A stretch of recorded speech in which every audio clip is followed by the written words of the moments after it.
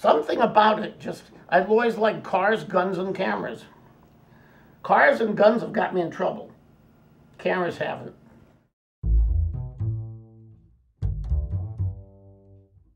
So at 9 or 10 years old, maybe, at the end of the World War II, I started cutting pictures of cameras out of magazines and pasting them in a scrapbook and writing the price in pencil. And they were cut out precisely. Then I got sloppy later on and started just cutting them out like that. But this is it, just page after page after page of cameras. What a revelation. A head shrinker would have a field day with that. But that's maybe what started it. My fascination with the camera, not with photography, with the camera. This has been my life, doing pictures, and it's never just been a job. It's been my life.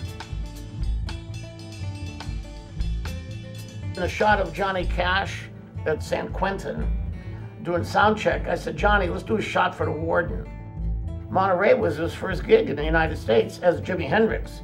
And he comes out at the last number, and he had a can of Roncinol lighter fluid. You can see it in the picture.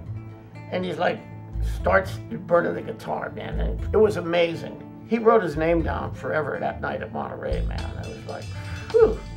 I was the only photographer that photographed the last Beatle concert. They're coming onto the stage for the dressing room, and I was on the field with them. And I don't think the audience could even hear shit. You know, it was just, they were screaming. I mean, it was, that day, August 29, '66, was right out of Hard Day's Night. It was that crazy. A lot of the photographers in the 60s, when, you know, the music photography really started to take off, were documenting a part of our history without really knowing it.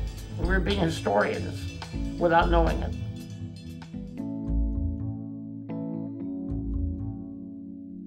She's been my assistant off and on for 12 years. We've had one fight in 12 years, and that was over antibiotic sabotracin, if you can believe it or not. It was the dumbest fucking fight in the world.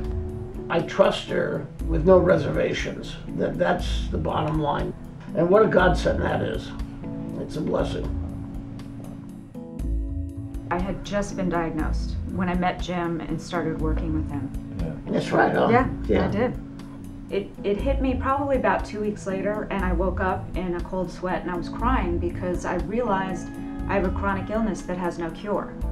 And it was at that point that I wanted to pick up a telephone and talk to somebody and just say, I'm really scared. I have no idea what's going on.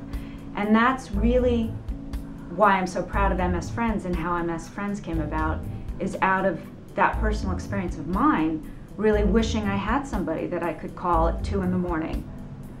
I never go a day without thinking I have MS.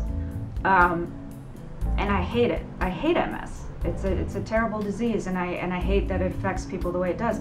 But what I hate even more is the fact that people feel alone, and nobody should ever have to feel alone, and that's what MS Friends is about. It is a young disease, MS.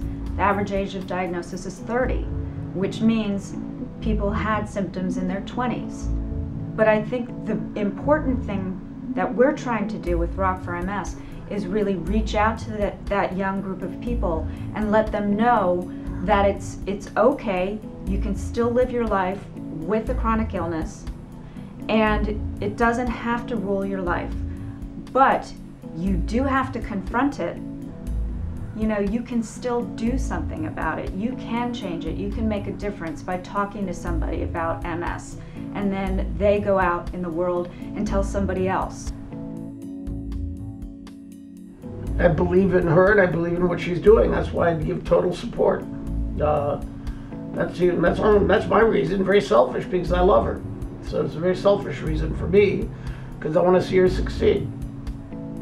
And it's so important that Jim supports me. Yeah. Totally. Yeah.